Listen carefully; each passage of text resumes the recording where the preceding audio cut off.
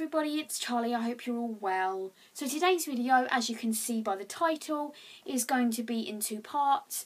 The first part is going to be a book review, and then I'm going to go on to do my Friday reads. So the book I'm going to review today is The Book of You by Kendal, and this is an adult psychological thrillery kind of book. And I'm going to admit the reason that I picked this up is because I'd heard that it was in the same vein as Into the Darkest Corner by Elizabeth Haynes, which I read last year and you guys know I loved.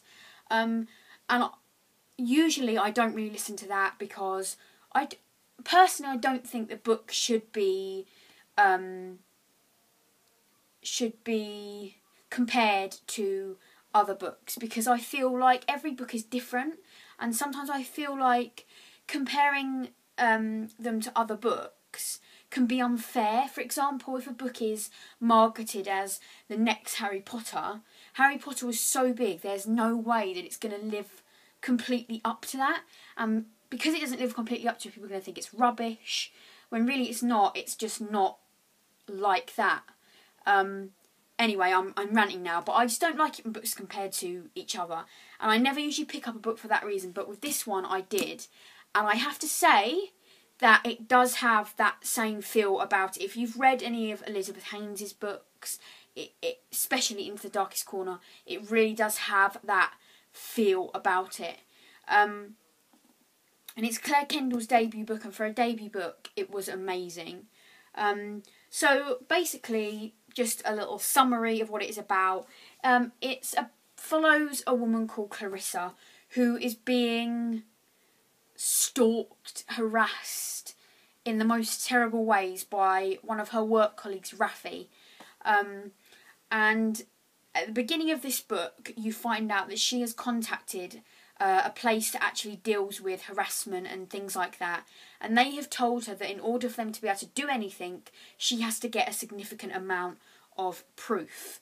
And so half of this book is told like from her journal, because she has to keep a journal of all the things he does, and the other half is then just the story.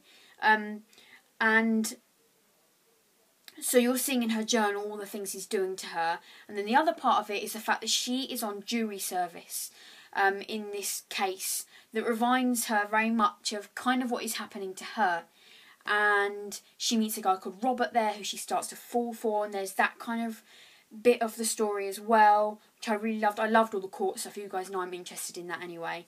And as the book goes on, what this guy Rafi is doing to her just becomes worse and worse and worse. For example, I don't want to tell you too much because it would just give it all away, but for example, he will send her like funeral flowers, or he will ring her like 40 times in one lunchtime. And just as I say throughout the book, it gets worse and worse and worse and worse till it culminates in something massive. And that's all I really want to say, because I don't want to give too much else away. But as I said, this book was fantastic. It's one of those books where once you start reading it, you don't want to put it down. It's addictive. You want to just keep picking it up and reading one more chapter, and then one more chapter, and then one more chapter.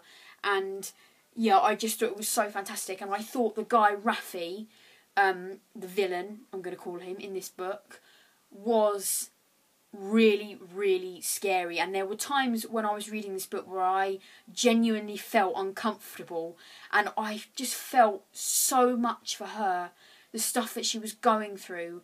And I think Kendal really got into her mind, this character's mind, so well, and you could really see how it was affecting her, not just emotionally but physically and everything. And I really liked that. She'd obviously done her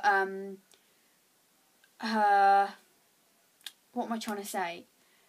She'd obviously done her research about what goes on in courtrooms and stuff like that, because that was all really on point.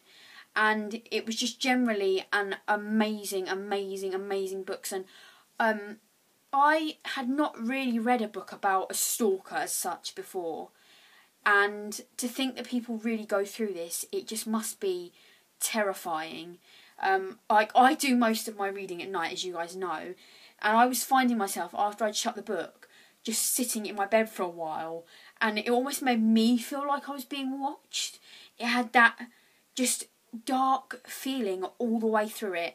And yeah, it was just so good. And I gave it 5 out of 5 stars on Goodreads. And I highly, highly recommend this. If you like things like Gillian Flynn's books, if you like, as I say, Elizabeth Haynes, any kind of crimey, psychological books that are going to keep you on the edge of your seat, then I definitely recommend this book. And I have to say, the ending was like, all of the book was gripping, but the ending was literally like, I can't put this down now, I need to know what was going to happen. Excuse me. The only thing that I did not like about this book is the way it finished. Like, there was so much left unresolved, I felt like. And yeah, I just felt like there was so much that wasn't answered, really. That was the only thing I didn't like about this book, though. Other than that, I thought it was amazing and I highly recommend it. So that's my book review of The Book of You by Claire Kendal. I'll just show you this cover up close because I think it's beautiful. And I absolutely adore the back. That's the spine and that is the back. I love the back so much. I think it's so... just sums up the whole book, really, this cover. And the words and everything. I'll just read you actually what the back says. It says, "You left me no choice, Clarissa. I just want to take you home, Clarissa. I know your darkest secrets, Clarissa." Oh, just so good. So yeah, that's that. Now, quickly onto my Friday reads, because this video is already 7 minutes long. I do apologise for that. The book I plan to read this weekend, as you guys know, it is the Easter weekend, so it's like a long weekend for most people, the bank holiday, and so I'm hoping that I will get quite a lot of reading done. However, I've only picked out one book to start with, to show you guys, because I'm not actually unsure what I want to read after this, but I know I want to read this one next. And the book that I've chosen to read next is Jam by Jake Wallace Simons. I showed you this in my most recent book haul. I think it was my most recent book haul. Or was it? It could have been my last Friday reads, actually, that I showed you this in. And this is about, there's a traffic jam on the M25, and you basically hear all the different stories from all the different people in their cars or whatever, stuck in this traffic jam, how they got there, what's going on in their lives, and it just sounds so interesting. I'm really excited to read it. This is just an art copy, but it is out now. It came out on the 3rd of April. So yeah, I'm really excited to get into this one. And then, as I say, I don't really know what I want to read next, so I haven't picked anything else out. So that's it. I do just want to mention that hopefully within the next couple of days I'm going to put a video up. There's just going to be some updates about some really exciting videos that I've got coming up, and I'm going to do some booktuber shout outs, and yeah, so that's it. I hope you all have a fantastic weekend, whatever you're doing. Let me know down below what you plan on reading, and I will see you in my next video. Bye!